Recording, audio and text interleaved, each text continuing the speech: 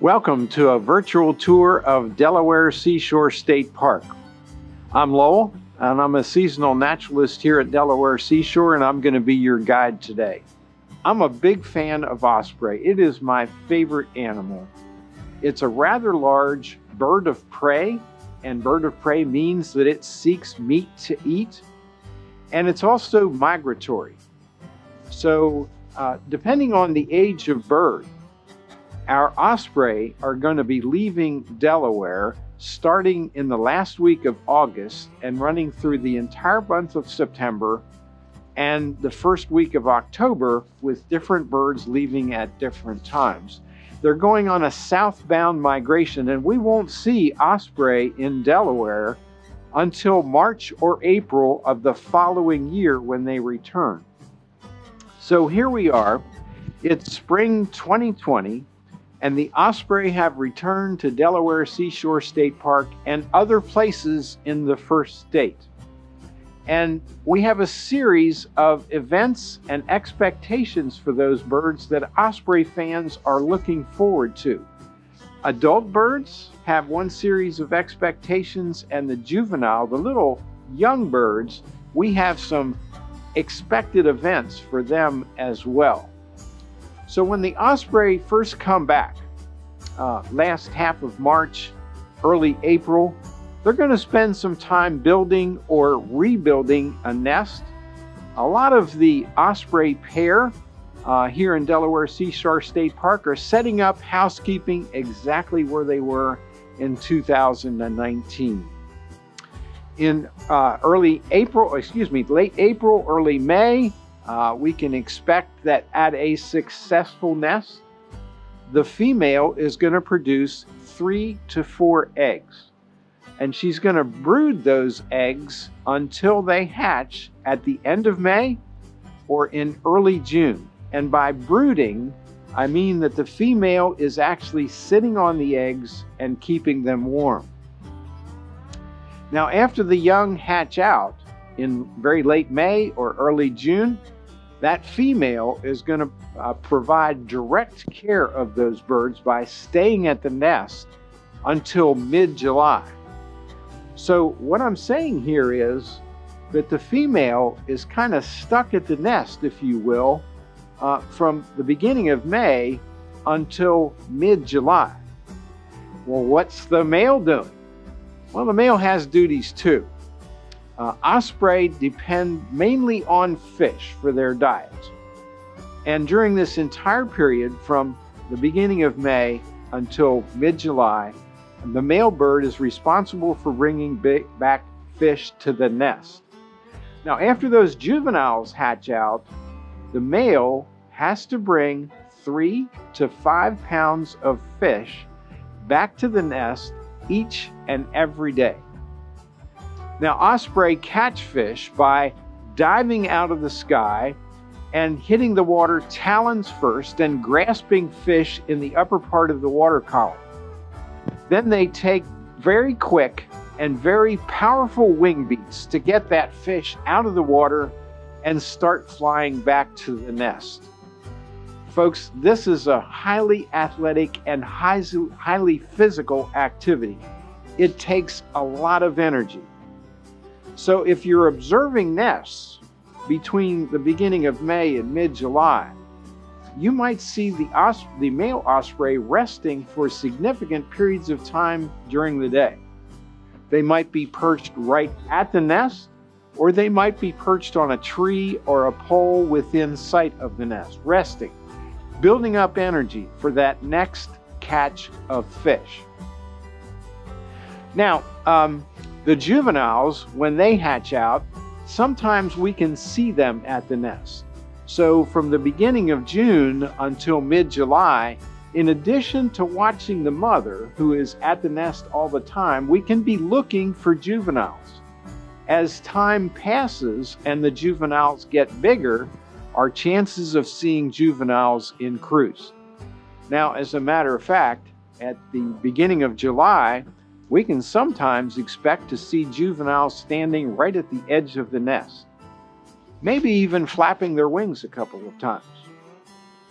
So flight school for young juveniles begins in mid-July. And this is a very interesting time to be observing osprey nests.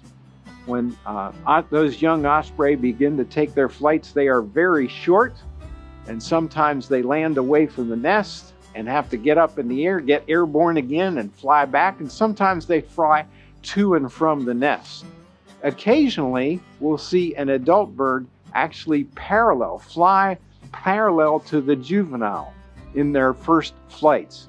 The adult checking to see if the young aviator's doing all right. Now, as these birds begin to get more skillful in the beginning of August, we can see some real exciting stuff going on.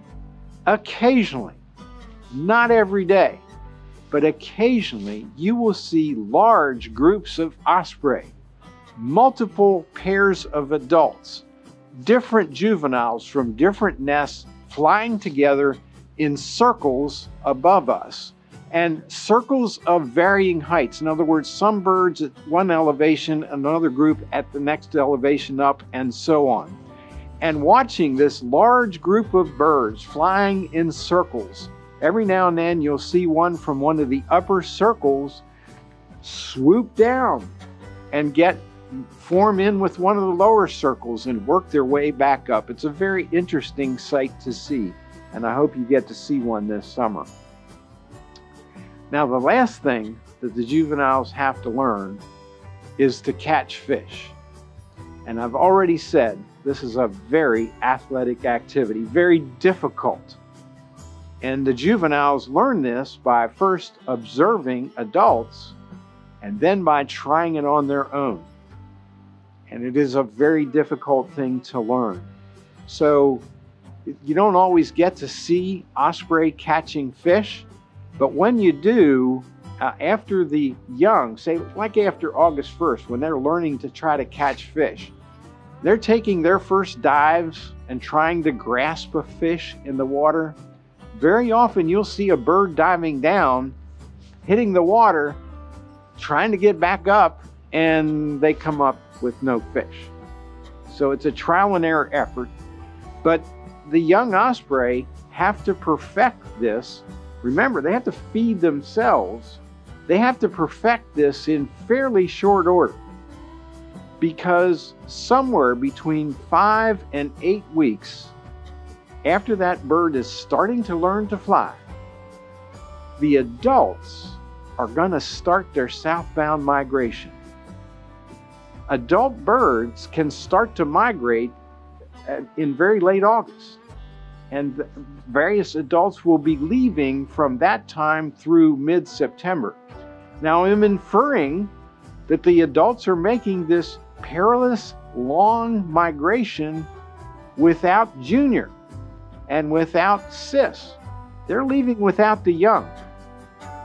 The juveniles start this perilous journey on their own later than the adults. Juveniles are going to start their migration in the last half of September, some leaving as late as the first week of October. So, there's a whole series of events that we can look forward to with our Delaware osprey during the coming months. And I seriously hope that you're able to get out to a Delaware state park to enjoy this live and in person. If you come to Delaware Seashore State Park, I want to tell you that my favorite place to watch osprey is at Savage's Ditch Road. Savage's Ditch Road you'll find Bayside off Delaware State Route 1, about a mile north of the Indian River Inlet Bridge. So drive back on Savage's Ditch Road to the picnic pavilion, and believe it or not, with a spotting scope or a good set of binoculars, you will be able to see a couple nests from under the picnic pavilion at Savage's Ditch Road. But it's much better to take a walk down to the shore of Rehoboth Bay. From there, you can see 3 or 4 nests, and I know that a couple of them are already active with a pair of osprey, 3 or 4 nests, and fairly easily be able to see what's going on with a good pair of binoculars.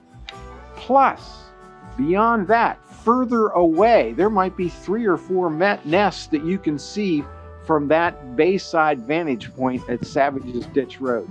If you've got a spotting scope, you're going to be able to see a lot of those faraway nests, but even with just binoculars, you can at least see whether an adult or 2 adults are at the nest. So a lot to look forward to, and I hope you're able to get out to a park and see this in person. But what if you're not able to come to a Delaware Seashore State Park? Well, I suggest that you do an internet search for Osprey Cam or Osprey Camera. That's OSPREY space CAM.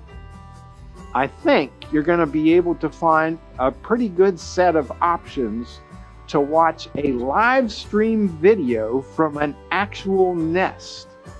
And you'll be able to do this from now until southbound migration begins in the fall. It's a wonderful substitute for seeing the real thing. Folks, thanks a lot for joining me today in Delaware Seashore State Park. And I have one final expectation that I'd like to tell you about. I'm looking forward to visiting with you in person sometime soon at Delaware Seashore State Park. Thank you.